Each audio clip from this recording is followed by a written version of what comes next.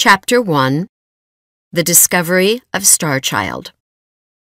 Extraterrestrials are living now on Earth. They can no longer be considered as aliens existing only on distant stars or cruising around in spaceships. They are everywhere, among your friends, neighbors, even your relatives.